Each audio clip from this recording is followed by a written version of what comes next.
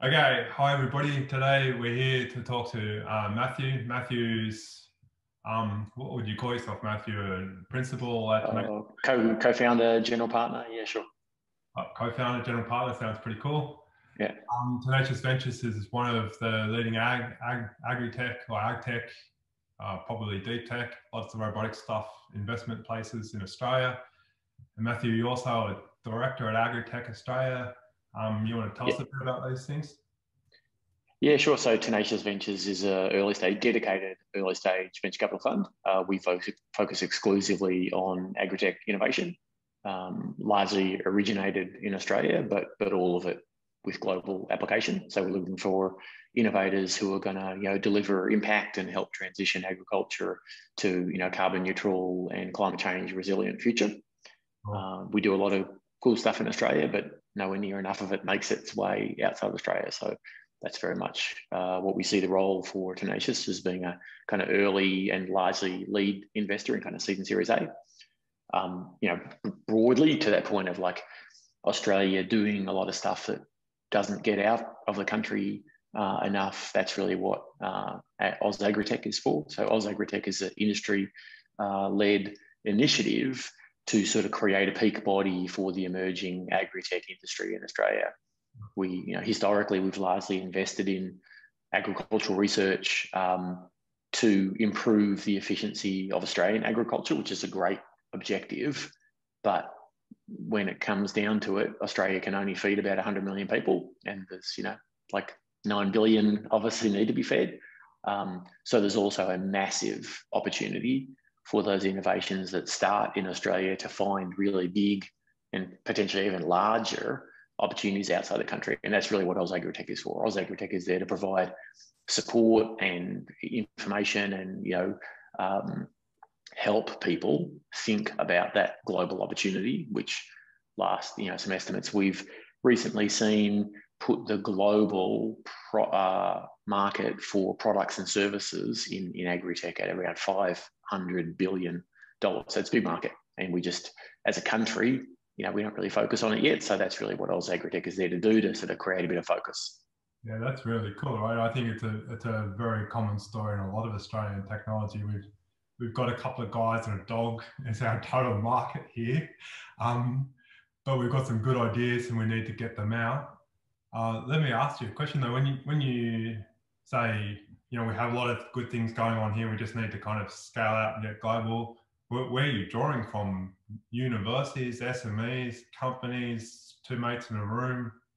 Oh, look, it's a bit of everything. I mean, so Australian agriculture is significant, right? It's a $60 billion kind of farm gate output industry, and so because of its size and it's still a significant GDP contributor to the Australian economy. It's raw component of, I don't know, it's 6 or 7%. Value added component is north of 10%. So it's a significant GDP element. So there's lots of opportunity there for companies, to pursue. Now, whether those companies start as a university license or a university spin out, or a couple of people who see an opportunity, or a farmer who gets frustrated with what's currently out there and decides to back themselves to, all of that is the source of innovation. But I think especially for the stuff that's researched, like where there is this problem, can we find a solution for it?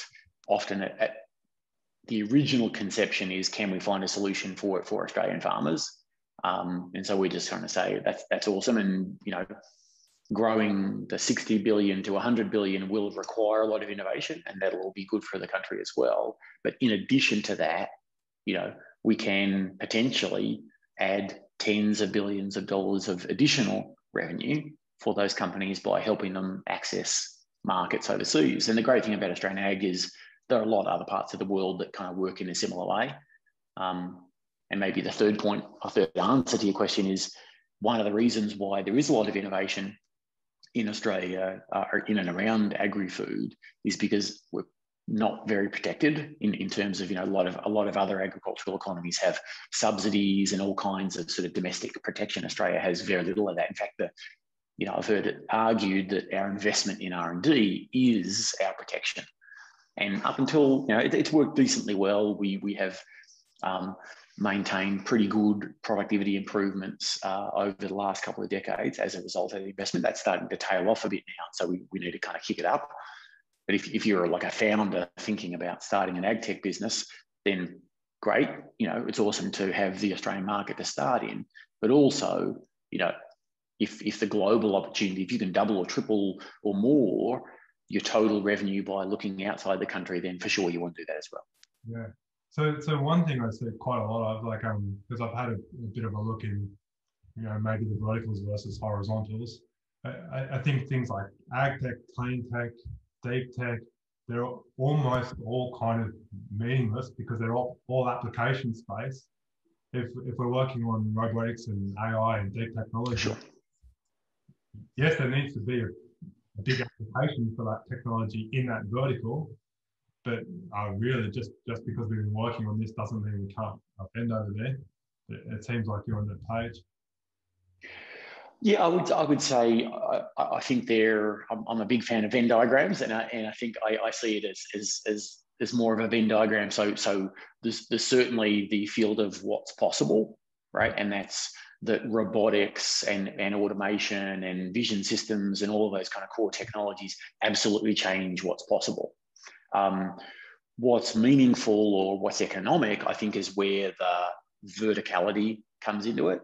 So when you look at autonomy in agriculture, it won't be enough to just take any old robotic platform and to work in ag. It'll also have to satisfy other key elements like can be owned by people who are in regional areas, can be serviced by people who by regionally based businesses,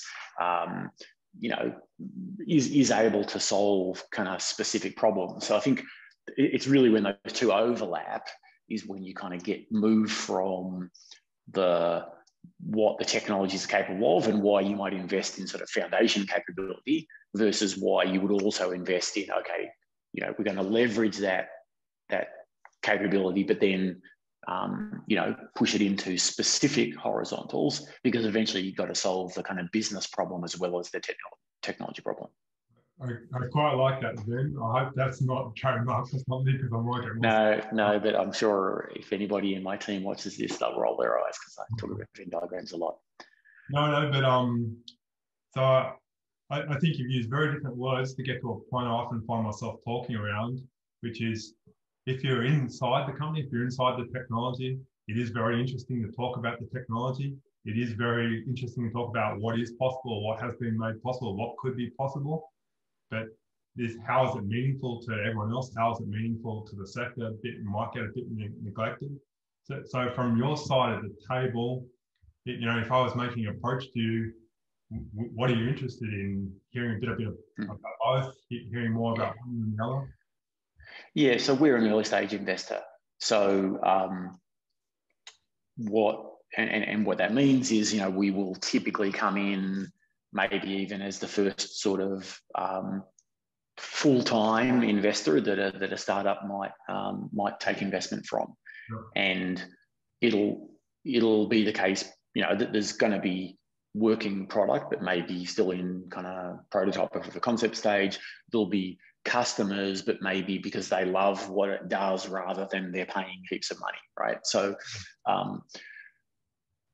both of those things do need to be there, right? So clearly the capability has to be there, and it can't just be something that is made up of kind of baling twine and masking tape. But there's also got to be a customer who probably is on the other side of the equation, which is they care. So take SwarmFarm Robotics as a good example. One of our first investments in a company that we're really excited about, who has massive global application. One of their first key applications is in variable rate weed management. Now, it just so happens that autonomy and see and spray technology go really well together. And so being able to build an autonomous, agricultural vehicle platform that can then have something added to it means you can kind of just autonomously walkabout in a field. It's small, so it can get out of that field when larger equipment wouldn't be able to get out there, because after rain, you get sun, you get weed emergence. And so that combo, it's very much the case that autonomy, vision systems, all of those things, the technologies make it possible. But really what the grower cares about is that they can get on top of a weed problem early. And so they don't have this massive emergence of weeds, and they can do it in a way that's very efficient and uses the minimum amount of herbicide, or could even use a non-chemical way to destroy the weeds, which will give them a benefit of a lower production cost or removal of some synthetic chemistry from their product, which might have a downstream kind of benefit in their supply chain. So it's really those two things you were talking about, which is it's got to be that there's new capabilities and sort of the core of the team has to have their real hands around the technology. But in the end, it's got to be solving a specific problem that's worth money to people, because otherwise it's just technology for technology's sake. Let me ask you a question about SwarmFarm in particular a little bit, because I think it's a really good example of something I hear quite a lot. So I hear quite a lot that VCs won't invest into high capex companies. They won't invest into actual robotics where you have to make something. And having seen SwarmFarm, I just let everyone else know that when Matthew says little, it's little in the agriculture sector. Yeah, sure. Compared to a massive combine harvester, yes. Yeah. It looks like the size of a tractor that most people would think as a kind of tractor you would see on the prototypical farm is about the size of the SwarmFarm. Yep. Yeah. So can you give us some indication of what kind of capex is involved in that? What kind of horizons for return? Why that's interesting to you, or you don't need to go into details, but just why you'd consider a proposition like that, just hopefully to help our community a bit. Let them understand that there's VCs out there that know we need to spend money on capex to get started. Yeah, look, I think there's a couple of ways to answer that question. The first answer is that, I can really only answer on behalf of Tenacious Ventures, and we specifically are very comfortable with hardware and manufacturing, because it's one of the things that we have a deep background in, and it's one of the things that we saw as being really necessary, because a lot of agriculture, intersects with manufacturing, whether it's on the input side or the on-farm equipment side or in the food manufacturing and processing side. So you've got to be comfortable with hardware. And not all VCs funds are. Some funds, by the nature of the way they invest across a range of different industries. So that's the first. The second is, I think it's really a business model question, which is that building something before you sell it always has a balance between, a capital efficiency balance. I mean, software is the same, right? You typically have to invest millions of dollars in software before you can start yielding revenue from it. But software tends to be a little bit more incremental in that way, right? Because you can build a bit of it and build just enough to get a few customers, and then you build a bit more and then get a bit more. If you look at the total is kind of the same. So some of it really is just comfort in a business model, or the degree to which the business model kind of solves for that problem. So once you, in a hardware world, kind of once you get up to a certain level, you do want to look at the equipment as equipment, and ideally look for different kinds of financing. It's probably more from the founder side, like selling equity in order to build inventory is not very capital efficient for the founders either. So I think both investors and founders want to find better ways. I mean, there is an inevitability to, you've got to get to a certain level, you've got to get to a certain scale, you've got to have manufacturing streamlined enough that you can then, it looks more like equipment than, kind of raw tech. But I think that's part of it, and probably for us, part of why we would say, a sector-specific investor in these cases, we have a particular view, we're comfortable with those phases, we kind of know what they look like, and also we can add a lot of value in terms of helping people build maturity around their manufacturing. So it's not so much a black and white thing as it really boils down to how are you going to solve those specifics in your business model. And that might be on the founder side. It's like, you got to think about that a lot about, how do we kind of get out of this phase of having to just keep selling and selling equity to finance the sort of equipment side of the business. I'm going to attempt to paraphrase what I think I just heard you say. Please let me know if I've got it wrong. But it was something like you're very, very comfortable with investing into high capex, high start, long lead time before first revenue type companies, just so long as there's a good plan to get to revenue. The revenue looks like it's going to be significant once we get there, and the likelihood of execution is acceptable. Yeah, I mean, that's a decent summary. I would say, finesse it slightly around there's got to be an element, even in those early phases, got to be an element of the business model, like a unique insight and understanding in the business model that says, why will it be possible for us to do that? Not just how are we going to, because anyone can wave their hand and say we're going to. And then the second part is, you still solving for capital efficiency is super important. It's important for everybody because someone has to pay. Ideally, you can quickly move to a way that it's incorporated into what the customer pays for the total benefit that the product or service gives them. And you're open to all kinds of things like hardware as a transaction, robotics as a service, software as a service for upgrades, or you have a particular view on that? Now, again, I would say the answer is business model, right? If weeding as a service makes sense, or actually, a good example would be harvesting, right? Like you look at horticulture in Australia at the moment, labour availability is a really big problem, but generally growers of orchards and things are used to kind of paying on a piece rate or an hourly rate for the fruit to be picked off the tree, and they want it done in particular way. So you could see a business model that might make sense to sort of say, right, we're just going to go and charge the same. We're going to charge exactly the same as you would get charged if we were a labour hire company, except our labour is going to be mostly robotic. I'm not advocating or not advocating that as a business model. I'm just giving it as an example of it boils down to the specifics, and that's, so maybe, we're talking somewhat about elements of what's investable. So investable also is the team who understands why their business model is going to prevail.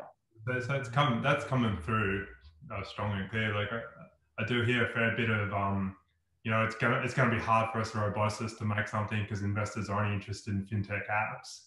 But that's the complete opposite to what you just said. What I feel like you're saying is, if it fits what the market wants, if it fits what the users needs, if there's some logic behind it, if it's believable, you'll get there, and everything stacks up and balances. You're willing to listen, you're willing to engage, you're willing to study, check with thinking, and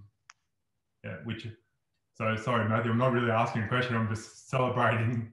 No, sure, but I mean, the point of this is to provide content that gives people a point of view and a perspective. And I think it's definitely helpful to repeat it for clarity. But I think there are plenty of good examples of that. SwarmFarm's go to market is different. There's Green Atlas are doing really good stuff, but in a completely different way of presenting their product to market. Ripe Robotics, different again. Agera's different again, and so like you could look at each of those products and find core elements from a technical point of view that are the same. They've got to be able to navigate. They've got to be able to sense and perceive the world around them. They have to be able to move autonomously or semi-autonomously around obstacles and be safe and not run over things or people and blah, blah, blah, blah, blah. But none of that really matters if you get the business model wrong, right? If you go to the farmer and say, oh, you're going to have to pay $1 million up front and then blah, blah, blah. And they're like, no. So those are the things that really boil down to it. It's not a technology thing. It's not a hardware or software thing. It's do you understand the customer well enough and understand where the money is, right? such that you can craft a business model that then deals with the constraints that you have, that, you know, somehow you've got to pay for the build cost of the platform, or somehow you've got to pay for the energy that goes into the system. I think it's a really good perspective, and I actually quite like Venn diagrams too. So sorry everyone on your team who's not a fan, but that overlap, I can really see it just becoming more and more solid the more you talk. It's really like, you know, if you can write an academic journal paper about one cog in the machine, almost so what, that's kind of cool, but that's not the point. The point is, can you build a system that's useful and adoptable? Yeah, and economically meaningful. Yeah, I like that. I feel like I'm going to be quoting you something. Okay. That's all right. So I think it's probably worth you saying some words on how you like to be approached. If someone's out there in the community who's got an idea that they think might be up your alley, what should they do? Yeah, well, so if you, I mean, you know, kind of reflecting on those elements, like, that's what we're interested in understanding, and we're interested in understanding those things in preference to, you know, like how much money are you looking for, or, you know, anything like that. So as far as Tenacious Ventures is concerned, obviously a warm introduction and all those sorts of things, if you can swing it, works. You know, we're all available on LinkedIn. We're all on Twitter and all the kind of various platforms. So, you know, take every opportunity you can to start a dialogue, not, hey, here's the best investment opportunity you've ever seen, but like a dialogue that would be in the interest of us understanding why you've got a unique perspective, is one way to just kind of, you know, get some interest. We do have, our preference is that there's a form on our website and we ask a couple of specific questions. It's not big, but the questions really go to those kind of core insights that we want to see. And so, you know, it's regular and routine that people come to us that way, even if we will, you know, oftentimes have a conversation through LinkedIn or back and forward on Twitter or something like that. But we'll still usually request that they go to the trouble of filling out the form, just because we kind of want to know the answers to those questions and get some insight into how much the team has kind of thought about those specific questions. You know, it's not like it's a great essay or you know, a doctoral thesis or anything like that. It's pretty simple, but just gives us some key insight, and then we're decently systematic internally about how we kind of process things from there. So I think you hit another one of my pet peeves. Like, I seem to be constantly repeating myself to people in the industry, like, you know, maybe you wrote a thesis at uni, that's cool. If you're asking someone for money, start with, hey mate, what's your name? You don't need to give them the 300-page explanation of everything on day one. If you get through the gates, due diligence will come. And at some stage you want to look through that, but often it's seemingly at the early stage, often it's which partner of the fund would be best to have a look. And that can be a 5-minute conversation to just any of them, like, oh, we do this, this, and this, and this, and you might be interested because this and this and this. And then the fund will go away and have a look and go, okay, well, we should send person X back because that's kind of their thing. It feels like this entry into deal flow is something you're talking about. You've got the form, which feels like maybe a more formalized way to do the, you know, typical Silicon Valley coffee chat. Am I talking about the same thing, or have I gone off on a tangent? Yeah, sure. I mean, like, I guess, you know, we're a new fund. I mean, we're a small team. B, we're sector specific, which is uncommon on both fronts. And C, you know, we've mostly existed in COVID times, right? So we only closed the fund a little over a year ago, and so we've only been investing for a year. In fact, I think our first close was on the day that the ASX still has its largest ever recorded drop. So we were, you know, we were born right into the teeth of COVID. So we're super comfortable with remote everything. I think at least 2 of the investments we've made, we've never physically met. the teams we're investing in.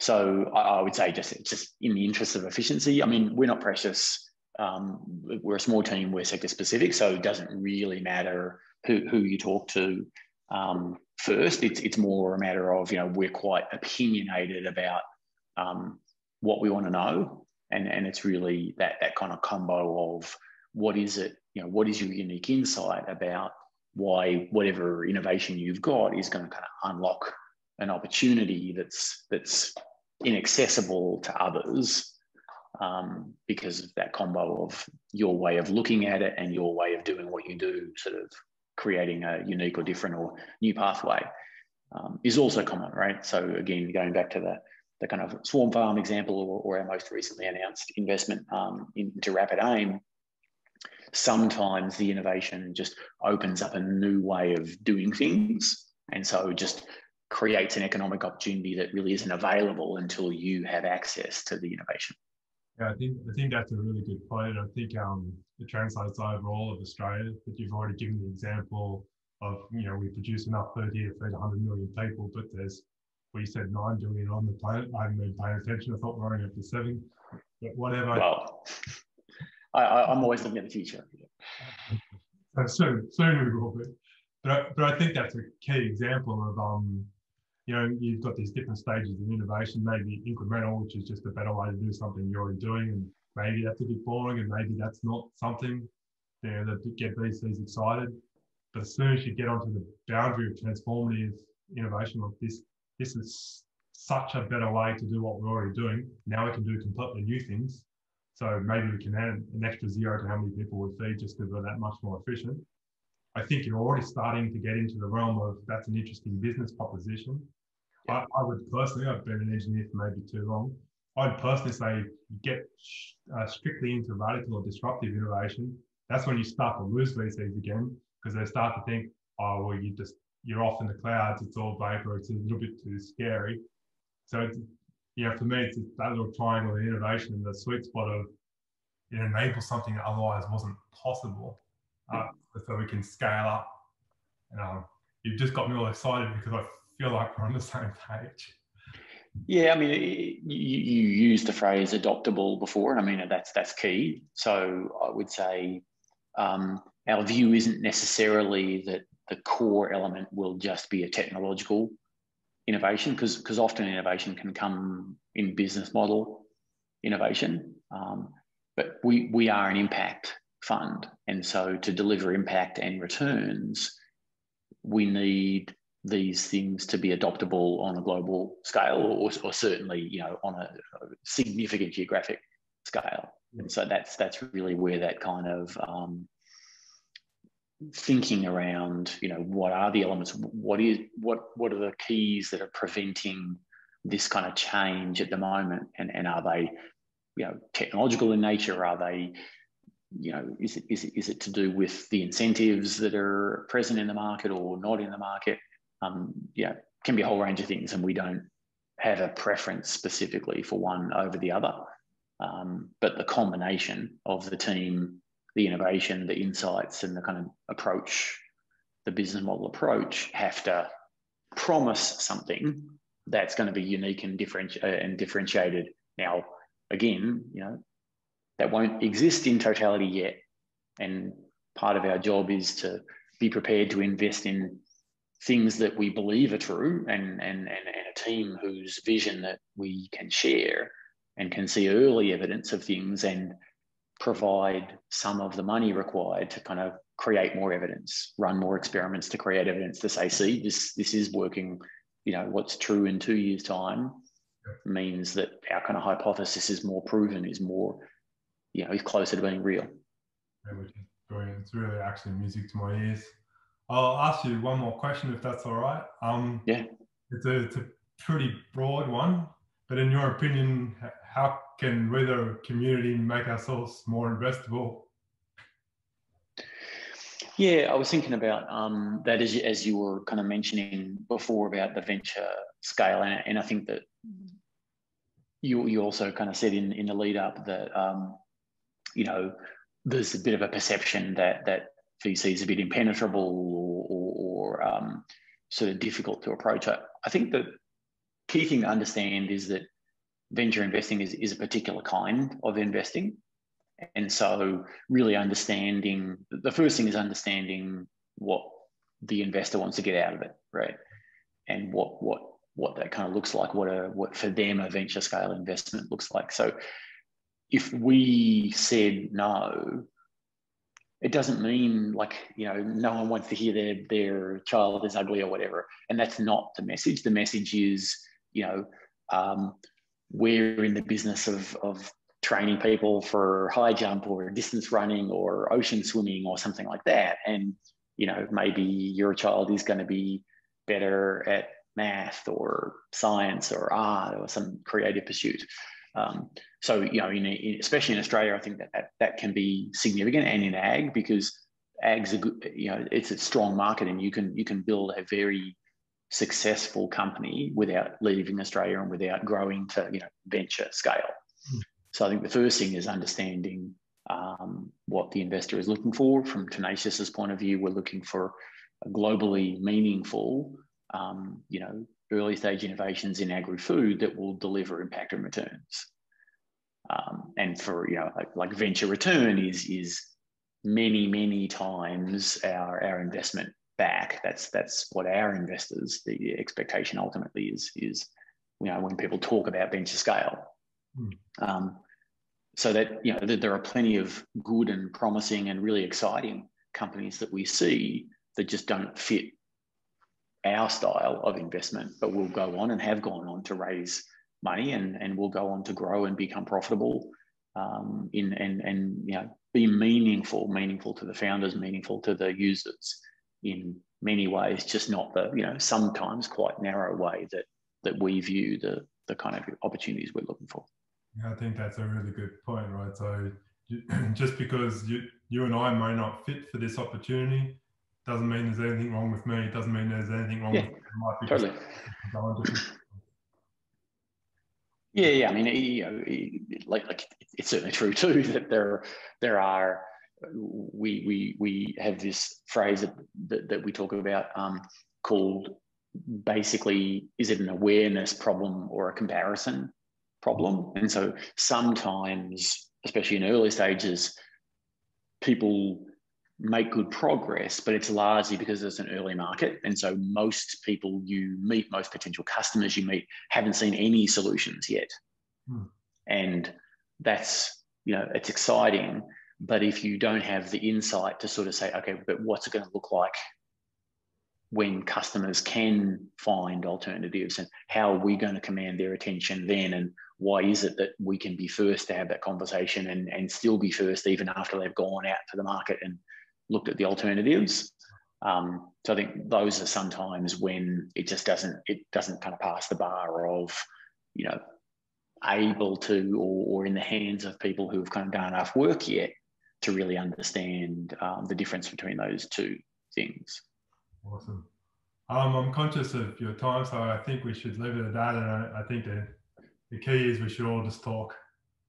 Yeah, I mean, again, really only answering on behalf of the Tenacious team, but we're more than happy. Always want to hear from people. Obviously, eventually prefer that we hear from you in that slightly structured way, so we can kind of apply a consistent lens over opportunity as we start to evaluate it. But yeah, I mean, we're all very accessible, not hidden behind some impenetrable barriers of any kind. So hidden behind a big fancy desk. Yeah, that's all. No. Very, pretty accessible, I would say. All good. Well, thank you very much, Matthew. No worries. My pleasure.